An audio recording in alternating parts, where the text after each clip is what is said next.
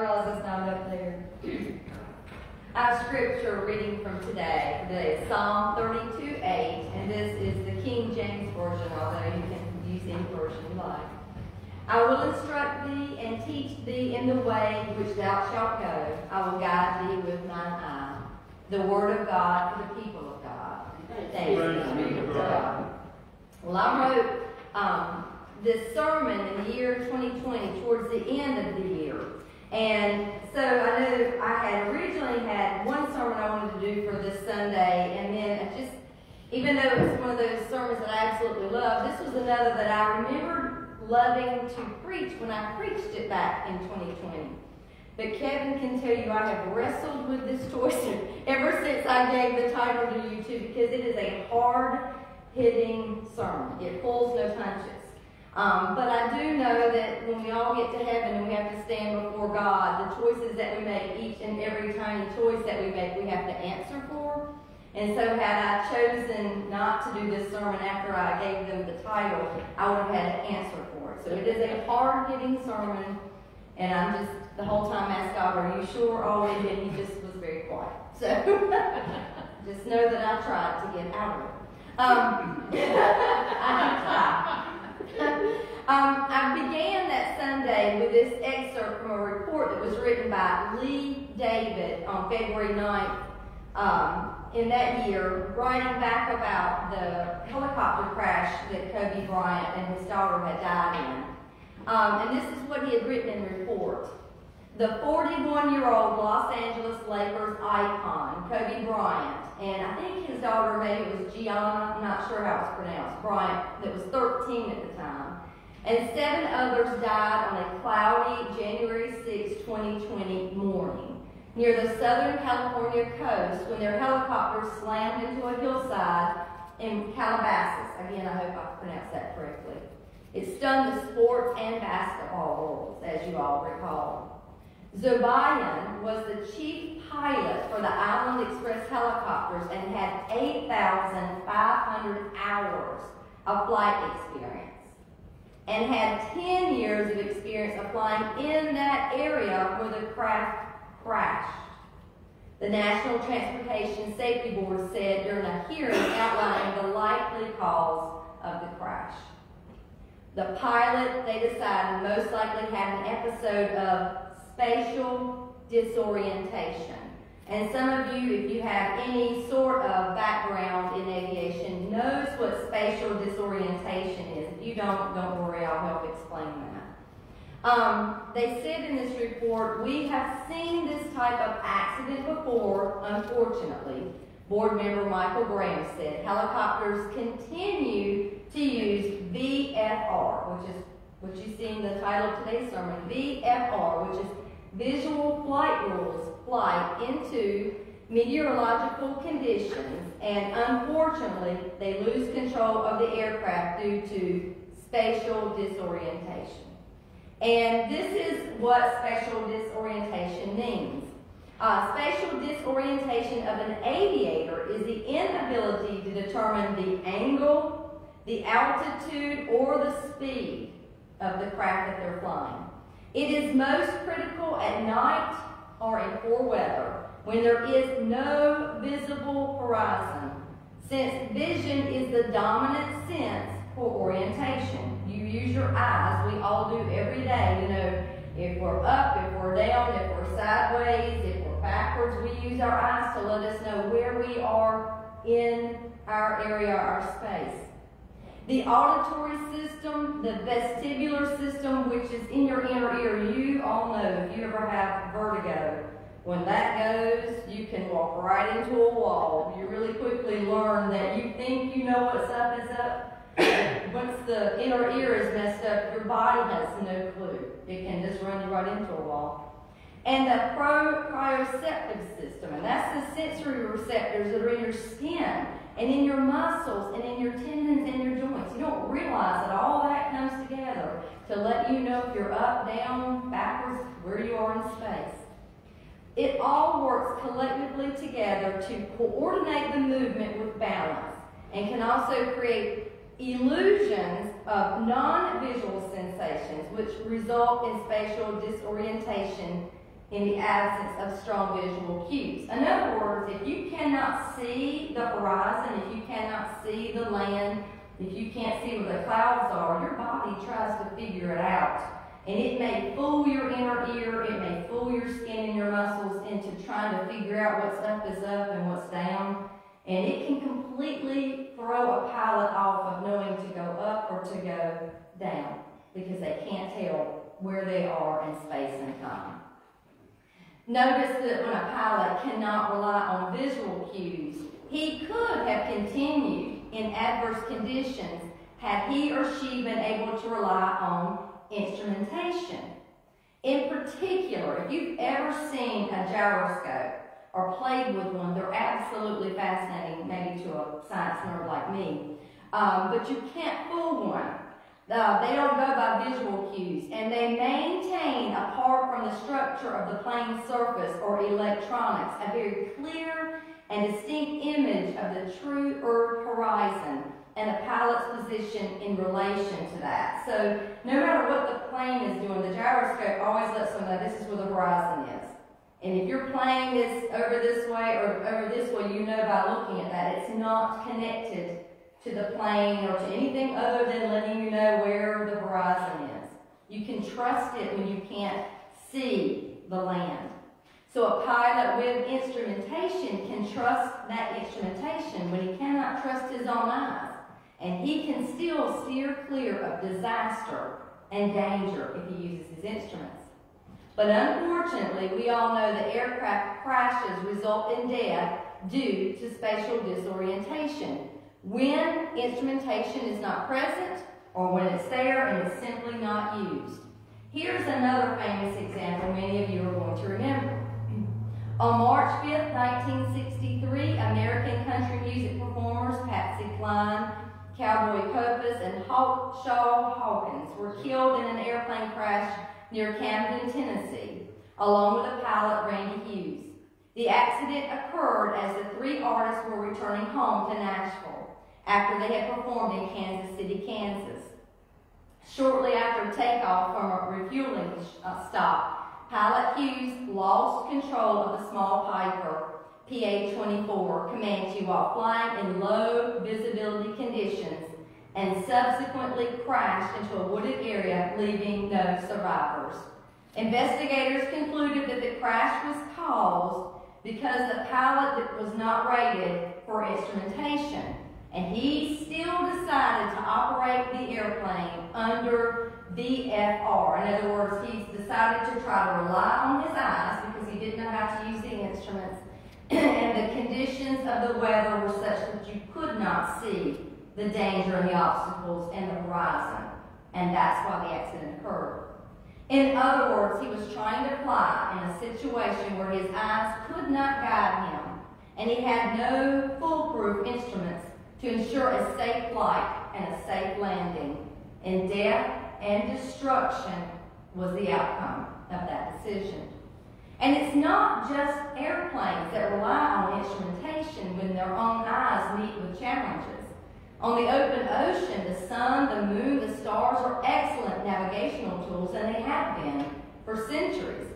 But should a storm with heavy cloud cover erase those heavenly markers, a captain can find himself and his crew at the mercy of the sea if he does not have backup instrumentation.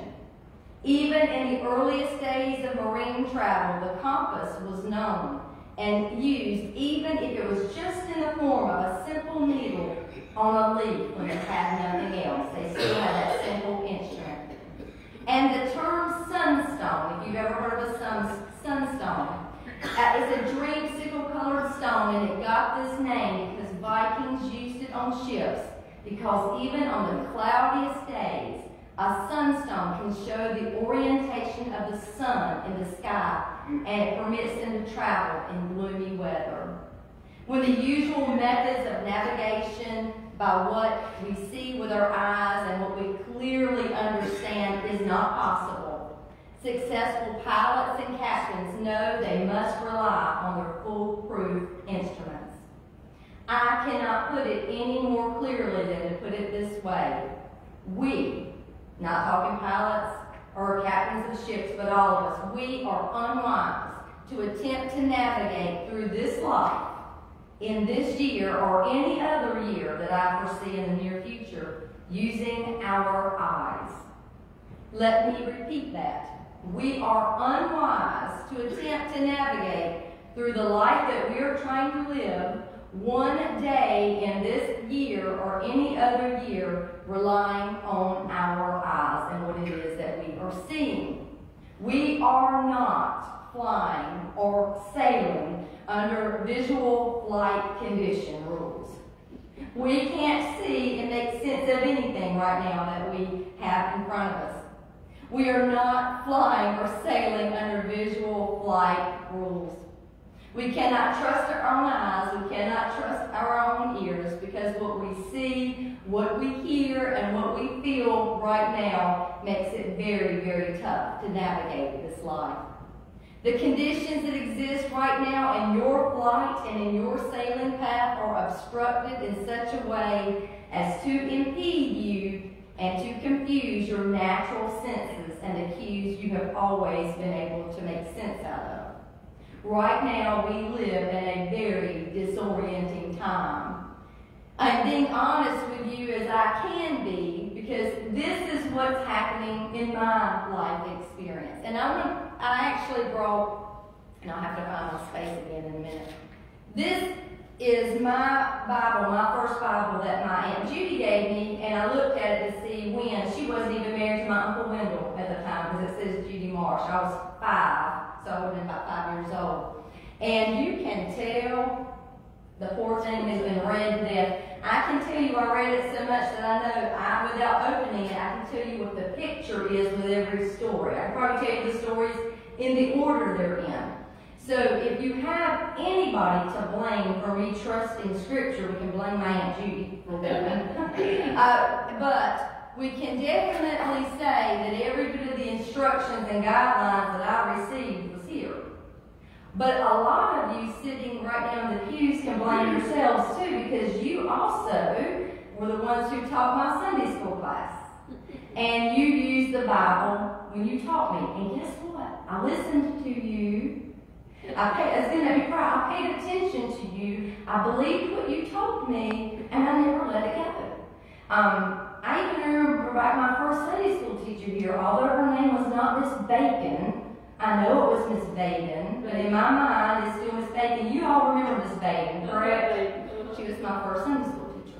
What I'm saying is, what I'm talking about today in the scripture that I'm going to read, instead of, if you get upset over anything that I quote, and I think the Lord had you to say that earlier. If you get upset over scripture that I quote, I think you're going to have to be upset with the book or yourselves as a church family, and not at me for believing what you told me and what the Bible told me. Because of my upbringing, because I don't remember not believing that what the Lord said was true, for me to walk through 2020, 2021, and now 22 is very disorienting. And I'm going to be venting, as it were, about why. It is disorienting for someone like me to know that I know that to get paid, you should have to work. And yet all over this country, people are getting paid to stay at home when I know they're young, and I know they're strong. They're not disabled. They haven't paid in for Social Security. It's disorienting for me as a human being who grew up knowing that's wrong. It is disorienting for me to know that it is wrong to burn down businesses of innocent people. And yet I watch reporters on the news and the general public applauding it as a necessary freedom of expression. That's disorienting to me. It is disorienting to know that parents are actually responsible for their own children. And yet I see every day people blaming teachers and blaming policemen when these same offspring are unsuccessful or when they have met with consequences. That's disorienting to me. It is disorienting to me to know that a man is supposed to be a man and that a woman is supposed to be a woman. And I know back even in school when I learned that down to the level of DNA. And I've watched every show on the History Channel, and I know you can dig pick up the bones and find out who's a man and who's a woman. So when I hear scientists and doctors tell me that that's not true, that is really disorienting to me. They tell me that with a straight face. It is disorienting to know that a vaccinated person should not have to, in the past, fear a non-vaccinated person, but now the media tells them that they have to be afraid. It is disorienting to know that I grew up with Nancy Reagan folks who were telling me, just say no. And I was too old for the DARE program, but I remember DARE being taught in schools, and they told us always stand up strong for what you believe in when it came to medications and what goes into your body. But then when I became an adult and had all that training that I believed from other adults, that now I am told by the media that I have to just do it. I have to just give in to the peer pressure. And I watch the same people that I grew up with who told me to stand strong now be a part of the peer pressure. That is disorienting to me. I'm expected to forget everything that was ever taught to me and give in to peer pressure to do something I don't want to do. When in my heart you raised me too well, and the Bible raised me too well, and I'm still strong because of it. It's disorienting to see with my own eyes the lies and the evil that I see and have seen forever in politics. And to see with my own eyes people that I have known and loved and have trusted falling for it, and loving and trusting those that I know are not doing the right thing for the other people in our communities. It's disorienting. Because what has been up my entire life is now being told to me is actually down. And what has always been right my whole life is now being claimed as wrong. That is very, very disorienting at 53 years old. Because I've said it a million times, I'm still me. I look back at a video we had of my grandparents' video, and there I am playing on the ground with a stick in front of my grandpa on a swing. I'm playing in the dirt with a stick. I'm like, I'm still that little girl. I'm still the same little girl that they used to tell me, now you be smart, which meant you better behave, you better do the things we've taught you. But now to be the same smart little girl is now wrong. That's very disorienting to me. Which is why every single day, I have to write my own plane. I have to realign my ship and get it back on the correct path so that I don't crash. Because it is so disorienting if I trust my eyes and what I hear, and if I trusted what I felt, I would be already ran into a mountain back in 2020. A pilot crashes when he gets up and down and right and left confused. As you travel in the days and months to come, you're always going to be told what is up, down, and what is down is up. You're going to be told what is right is left, and what is left is right. Is that getting confused even telling me? If you trust what you are told, and if you trust what you see, what you hear, what you feel, you are going to be in danger of crashing. If you trust those things.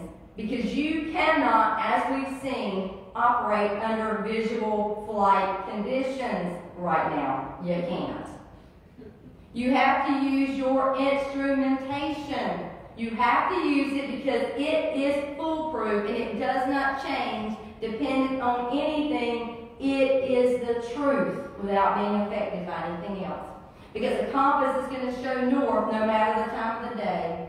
The sunstone is going to show the sun no matter where the clouds are. The gyroscope is going to show the horizon no matter how that plane is being rocked around by the wind.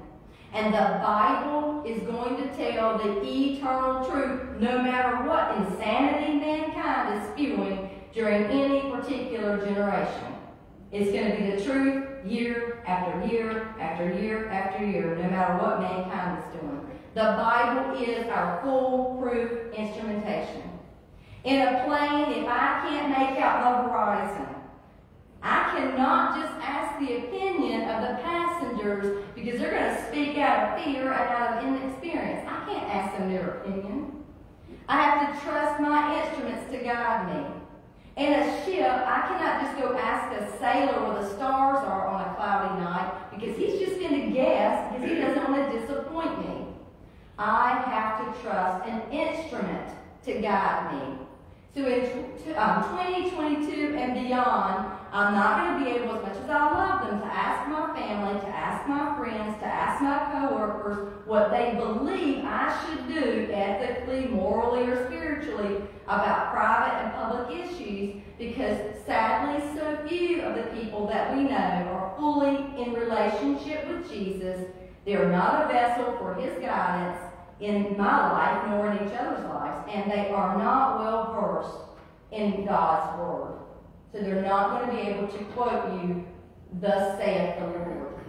And while I still believe many in this nation and worldwide are clamoring to know Jesus, the ability for us to be in communication with one another is not only limited. You guys know it has become more and more forbidden for Christians to share common sense Christian talk. We are blocked, we are hindered, and we are heavily censored. It is that way in every aspect, not just in media, but really in the books you'll find in the library. You just don't really realize what makes it to the shelf and what doesn't.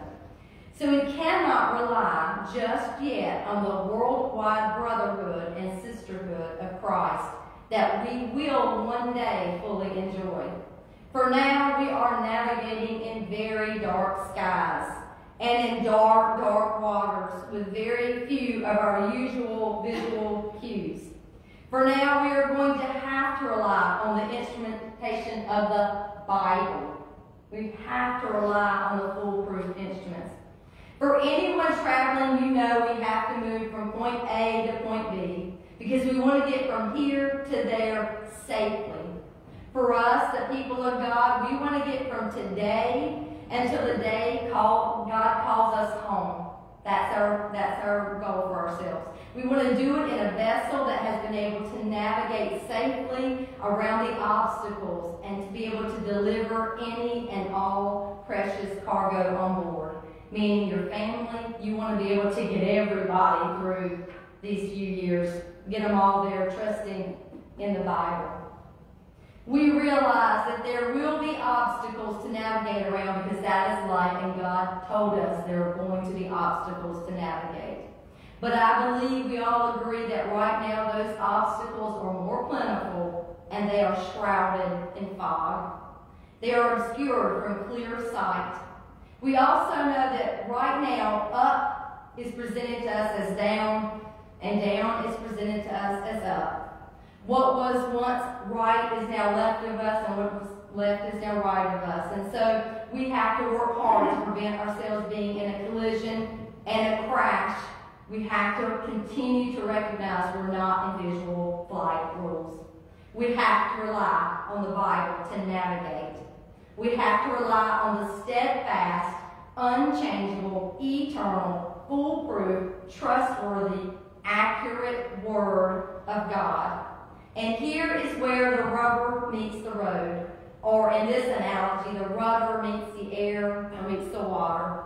When you rely on the instrumentation, you get true navigation and you head the right direction safely.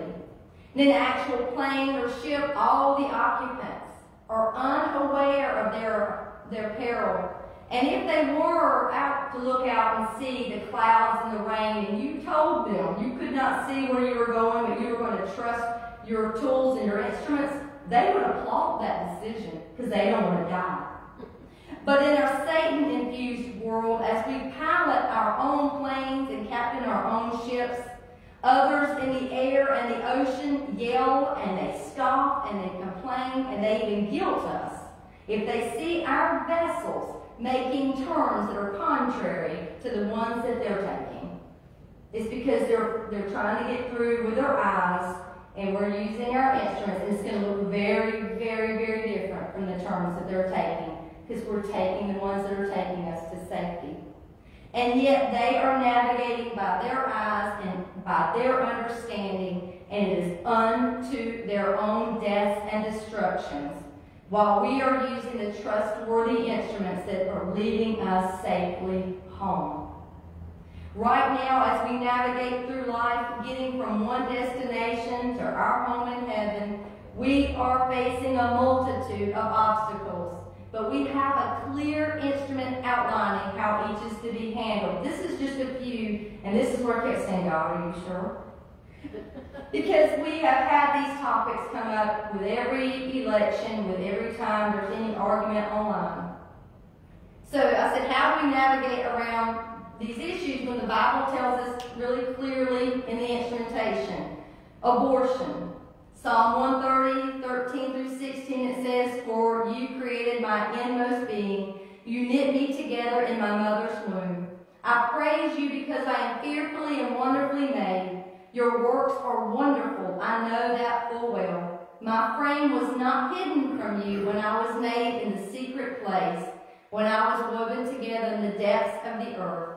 Your eyes saw my unformed body. All the days ordained for me were written in your book before one of them came to be." And homosexuality, we argue between each other instead of just going to the book.